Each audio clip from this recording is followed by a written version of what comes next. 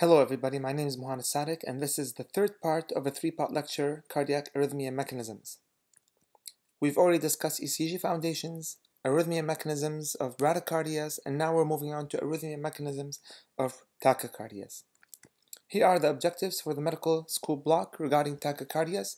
We will go through all of those in sequence. So here's the tachycardias. We've already gone through the bradycardias, which were over here. We're now moving on to the tachycardias. We like to break them down into narrow complex tachycardias and wide complex tachycardias. And I'll go through this in a minute. Now, a tachycardia is any rhythm with a ventricular rate of more than 100 beats per minute.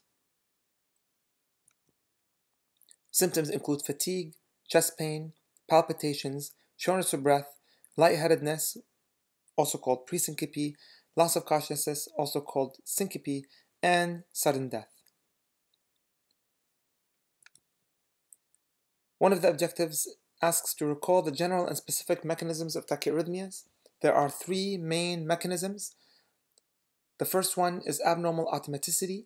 The second one is triggered activity. Both of those are disorders of impulse formation. The third one is reentry, which is a disorder of impulse conduction and is responsible for the vast majority of abnormal arrhythmias. Abnormal automaticity we've spoken about before. We talked about how pacing cells within the heart, such as the AV node or the sinus node or the hypophyseal system, are able to auto-depolarize and generate action potentials on their own. So they have, they're automatic in that way. And they could have blunted automaticity, which can lead to bradycardias, but they can also have increased automaticity, leading to tachycardias.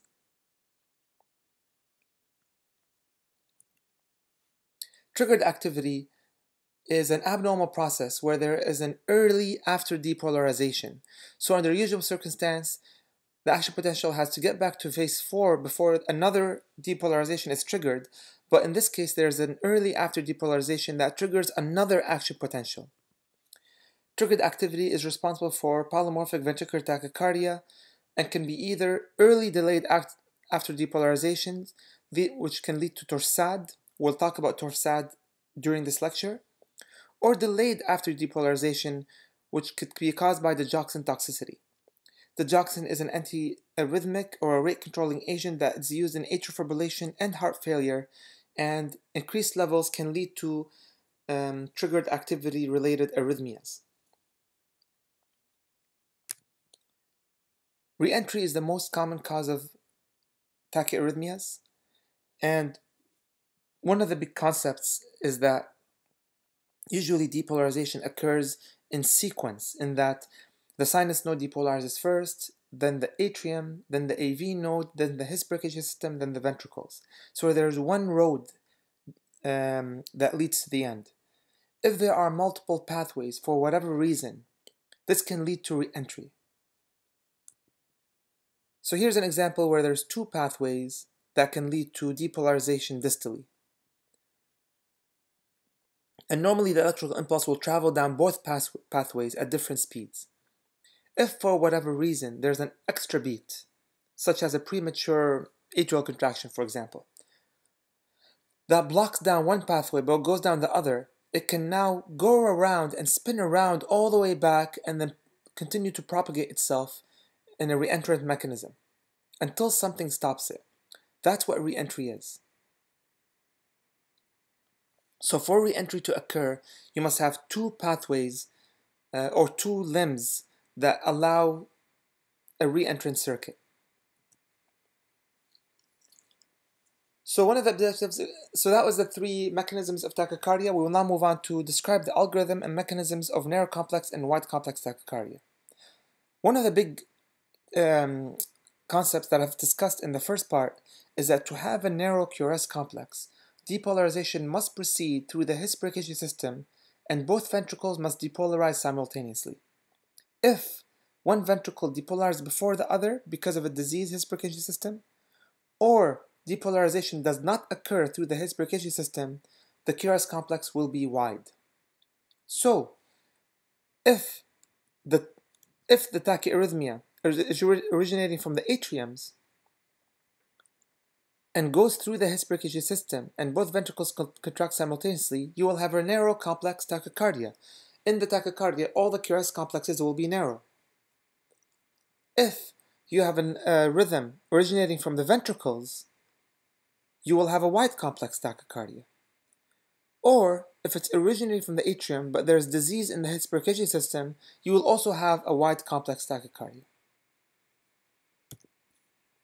So this is the breakdown, and it's important to break it down this way because the clinical implications of these arrhythmias are different.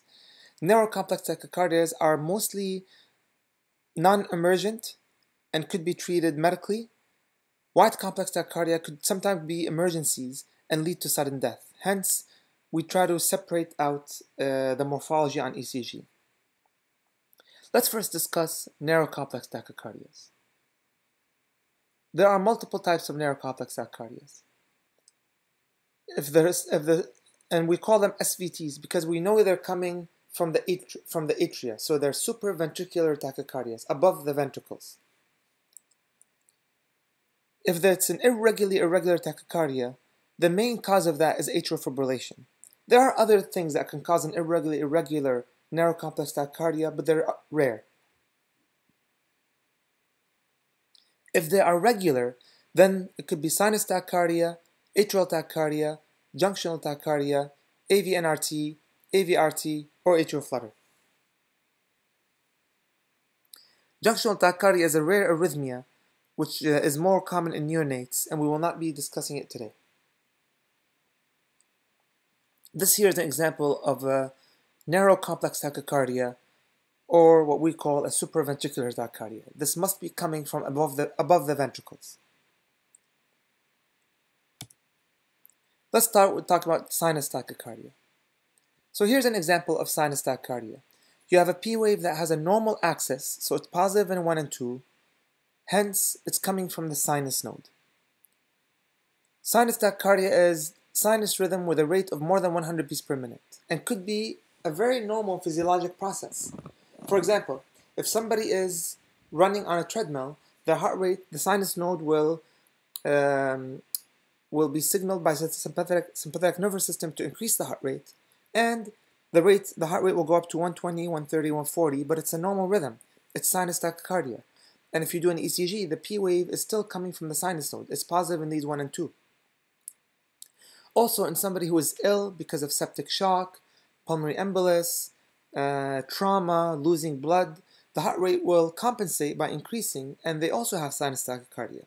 So sinus tachycardia is usually a reactive process to whatever is happening. Now, I always tell my trainees never to treat sinus tachycardia. If somebody comes into emergency with an elevated heart rate, 120, 130, and the rhythm on ECG shows a sinus tachycardia, they must be compensating for something, whether they have septic shock or pulmonary emboli, etc. And if we artificially lower the heart rate with medications, we can actually take away that compensatory mechanism and make the patient worse. So it's important to find out the underlying cause. What's causing the heart to have sinus tachycardia? Moving on to atrial tachycardia. Normally, the electrical impulses originate in the sinus node. But if a different part of the atria takes over, for example, the pulmonary veins in the back of the left atrium are common causes of atrial tachycardias. So if cells within the pulmonary veins take over and start depolarizing at a faster rate than the sinus node, then they will suppress the sinus node and take over the rhythm. For example, this is an example of a P wave that's negative in 1 and 2. This P wave is not coming from the sinus node, and it's coming from somewhere else. This is an ectopic atrial tachycardia, and it's suppressing the sinus node. Hence, it's taken over the electrical impulses within the heart.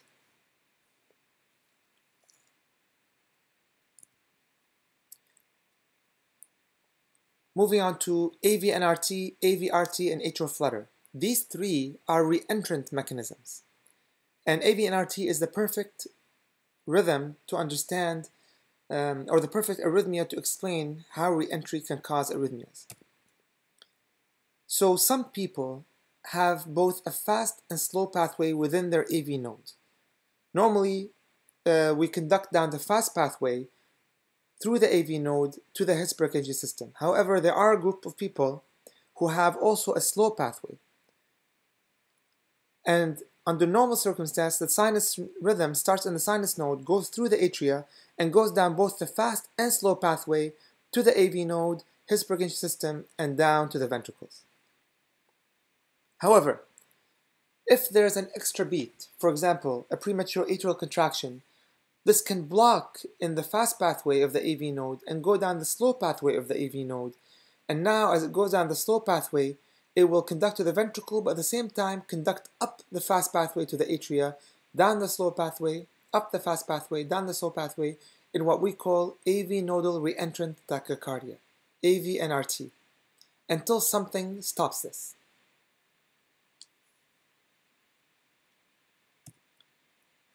And because we're spinning within the AV node, down the slow pathway and up the fast pathway, the atria and ventricles depolarize simultaneously.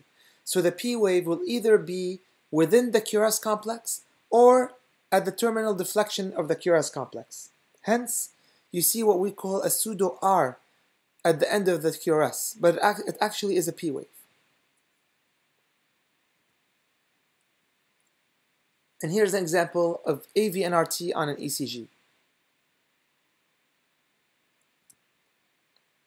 AVRT is atrioventricular reentrant tachycardia, and it also relies on a second pathway going down to the ventricle, but it's not within the AV node. As it happens, most of us have only one pathway from the atria to the ventricles, and it's within the AV node. Some of us have a slow pathway and a fast pathway within the AV node, and this could cause AVNRT. But there are a group of people who are born with an extra pathway going from the atria to the ventricle, and we call this an accessory pathway. It's usually congenital, and we're born with it, and it could be asymptomatic for our lifetime, but it can also present with arrhythmia. It could occur on the left side of the heart or the right side of the heart, between the right atrium and the right ventricle, or between the left atrium and the left ventricle. And because signals are going down both the AV node and the accessory pathway, you have two ways to go down the heart, from the atria to the ventricles. And like we talked about, whenever there's two ways to go around something, there's a potential for re-entry. Now, it's important to understand that the AV node has decremental properties. It delays depolarization before it reaches the ventricles, and hence we have a PR interval. Accessory pathways, most of the time, do not have the same properties. Actually, the electrical signals arrive and go through right away, without being delayed. Hence, there is sudden depolarization between the P wave and the QRS, and we see slurring over here with the loss of the PR interval, or shortening of the PR interval, and we call this a delta wave. And here's an example of what a delta wave looks like. So you get a P wave with a very short or absent PR interval. Well, not absent because the P wave is part of it, but a very short PR interval. And then there's slurring, which we call the delta wave, into the QRS. And this is called Wolff-Parkinson-White syndrome.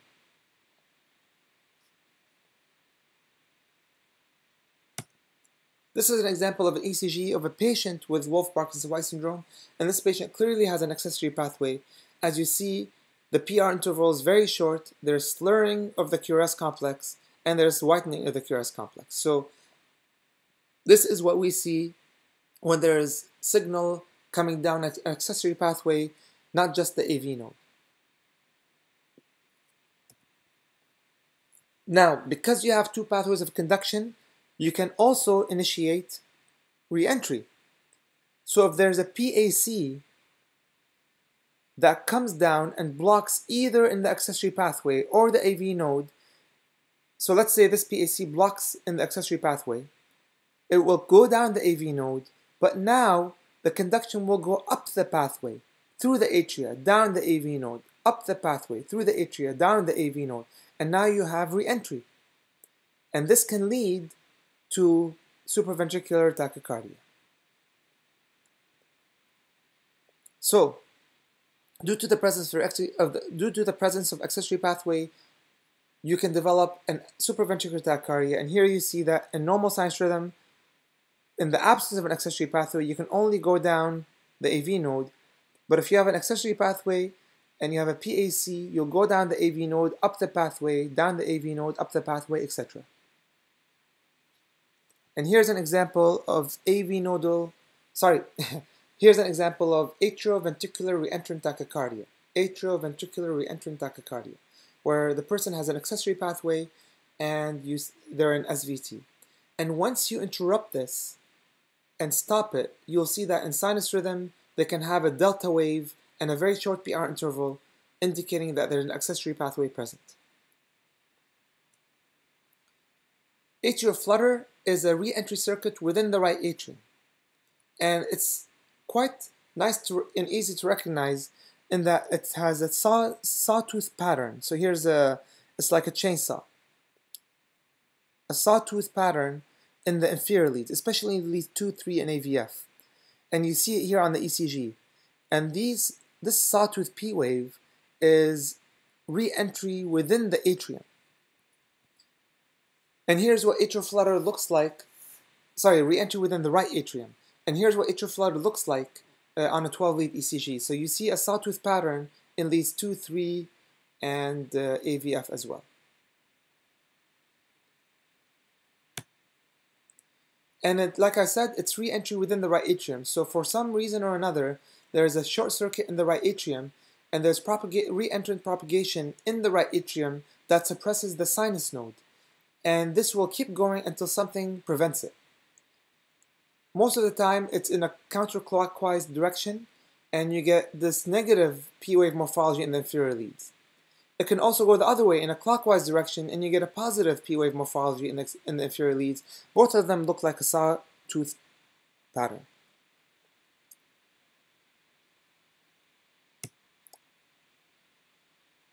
Here's the reentrant SVTs, AV and RT, where you have re-entry within the sinus node, re-entry within the AV node, going down the ventricle and up the atrium.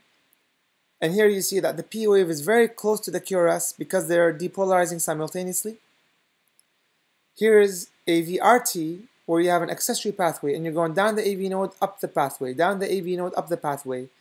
And the P wave is separated a little bit from the QRS. And here you have atrial flutter, which is a short circuit within the right atrium, and it is sawtooth pattern in the inferior leads.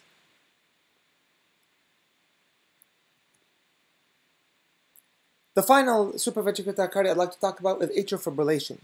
Atrial fibrillation is what is described as multiple wavelets in the left and right atrium with atrial chaos. So there's multiple short circuits happening at the same time in both atriums, and both atriums are depolarizing at a very, very fast rate. The reason we can stay alive with atrial fibrillation is because the AV node prevents these impulses from going down to the ventricles with that same speed. So the decremental properties of the AV node serve to limit how many of these impulses can go down to the ventricles. But what you get is an irregular input to the ventricles. So atrial fibrillation presents as an irregular rhythm on the ECG, and if you feel a patient's pulse with atrial fibrillation, it will feel irregular. When you look at an ECG for atrial fibrillation, you'll see irregular QRS complexes and no clear P waves. There's just a lot of, a wandering baseline, but there's no clear P waves. And here's a 12-lead example of atrial fibrillation. As you can see by looking at the ECG, the rhythm is irregular, and you can't really identify any P waves. There's no sinus P waves here. It's just a wavy baseline. So we've concluded the narrow complex tachycardias, or the supraventricular tachycardias. We talked about sinus tachycardia, atrial tachycardia, AV and RT, AV-RT, and atrial flutter. And we've also discussed atrial fibrillation. We'll move on now to the wide complex tachycardias. And like we said before, the reason these wide complex tachycardia have a wide QRS is because they're either originating from the ventricle or going down a diseased His-Purkinje system. In the case that they're originating from the ventricle, there are four different types: ventricular tachycardia, pre-excited tachycardia, pacemaker-mediated tachycardia, or ventricular fibrillation. Let's talk about ventricular fibrillation first. Ventricular fibrillation is a rhythm that is incompatible with life. It is very fast, chaotic activity within the ventricles that actually leads to the heart not beating anymore. It's depolarizing so fast and so chaotically that you don't actually get normal beating. And it's fatal unless terminated with a defibrillator shock. So if you apply a shock to the heart, like you see in the movies, this will reset the heart rhythm back to normal rhythm. But if you leave it alone, this rhythm is usually fatal. And here's a 12-lead ECG caught of ventricular fibrillation. I'm not sure how they were able to obtain this ECG, but as you can see, there's fast, chaotic rhythm that has replaced the QRS complexes, and there's no actual beating, mechanical beating of the heart with all of this. And the surgeons describe this as looking at a bag of worms. The whole heart is just jiggling, but not actually beating.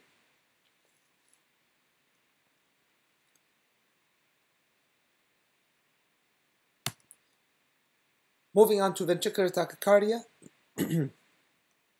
Ventricular tachycardia is a more organized rhythm of the ventricles, and it could be either monomorphic or polymorphic.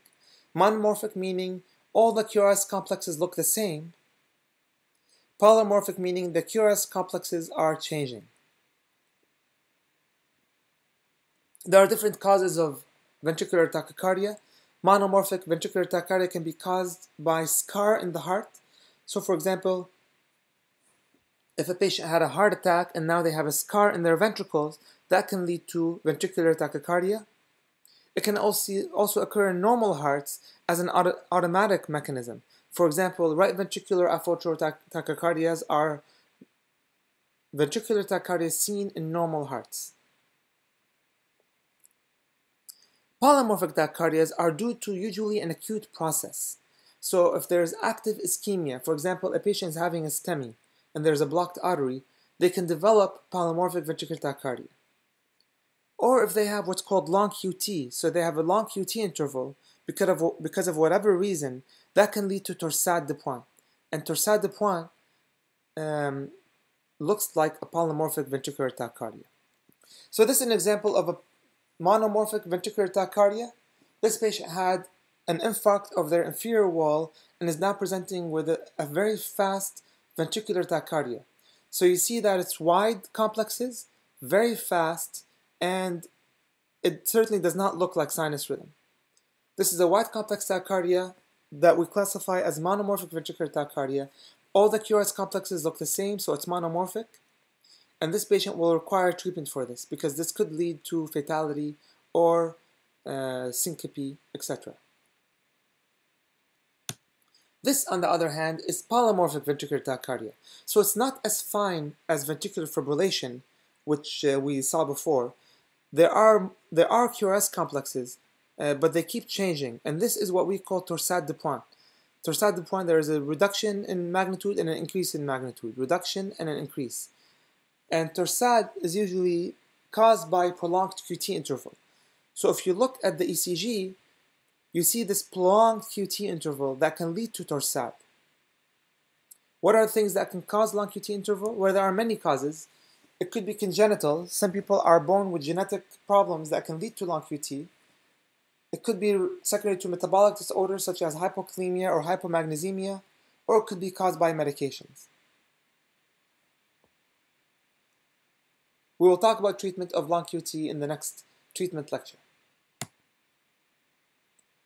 Pacemakers can also cause tachycardias, and this is usually easy to diagnose in that you see pacemaker spikes on the ECG. So this is a pacemaker-mediated tachycardia. For some reason or another, the pacemaker is firing very, very fast, and you see the pacemaker spikes here. And it's causing the heart to go very fast. Now, there are multiple causes of pacemaker-mediated tachycardia, which can also all be programmed around. So if this is happening, one can apply a magnet to the pacemaker to stop it from doing this, and then the patient can make an appointment with the device clinic and we can reprogram the pacemaker so that whatever caused this doesn't happen again. The last wide complex tachycardia is pre-excited tachycardia. And although we haven't talked about this yet, you're all familiar with it. We talked about how if somebody has an accessory pathway, electrical signals can go down the AV node and up the pathway, down the AV node and up the pathway, and that causes a narrow complex tachycardia. Well, you can also go down the pathway up the AV node, down the pathway up the AV node. And because now you're not going through the His-Purkinje system, you get a wide QRS, and what we call antidromic AVRT. So this is AVRT, the same rhythm that causes a narrow complex tachycardia, but when it goes through the pathway and up the AV node, it looks wide, and it causes antidromic AVRT, which is a wide complex tachycardia. Now this person, once you get them out of the tachycardia, you will see delta waves on their ECG because they have an accessory pathway. So usually it's easy to diagnose in retrospect. And after we got that patient out of this arrhythmia, we see the delta waves on the ECG. So this person has WPW and they had antidromic AVRT. Both supraventricular tachycardia or antidromic AVRT can occur in the same person, whether it goes down the AV node or down the accessory pathway and up the other way. So here's one other concept to understand. We need to be able to understand that there's a difference between ventricular tachycardia and supraventricular tachycardia with aberrancy.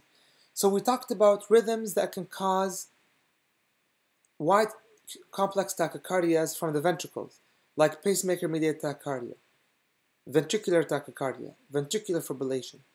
But rhythms originating from the atriums can also cause wide complex tachycardias. How is that?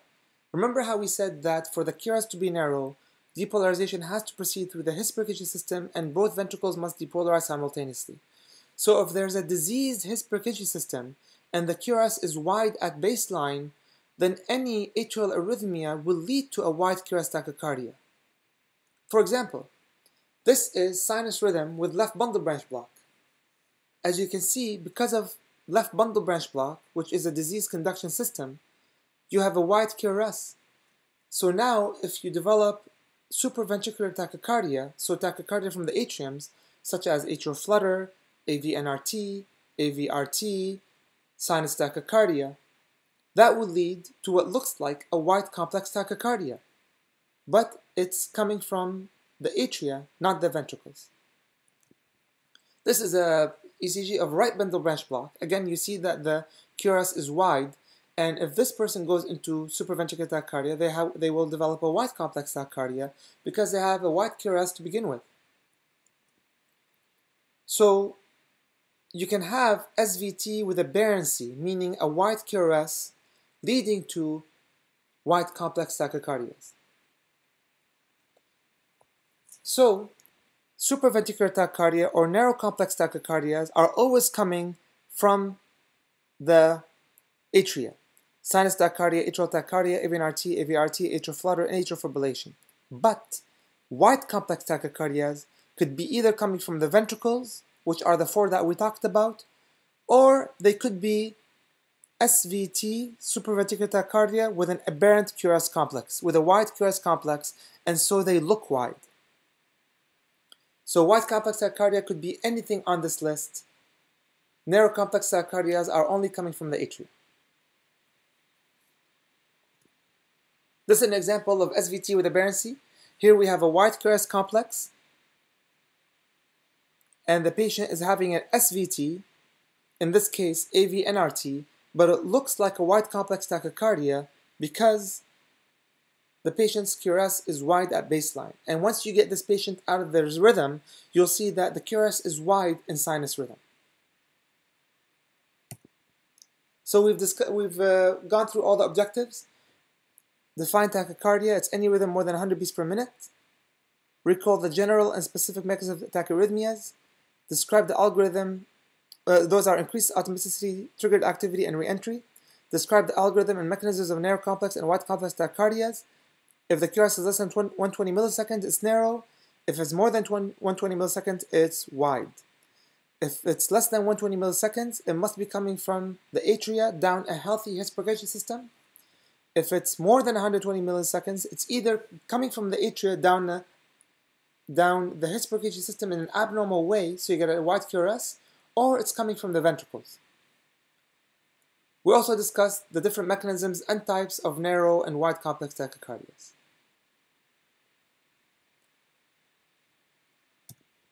Thank you very much. Please feel free to forward me any questions or concerns that you may have.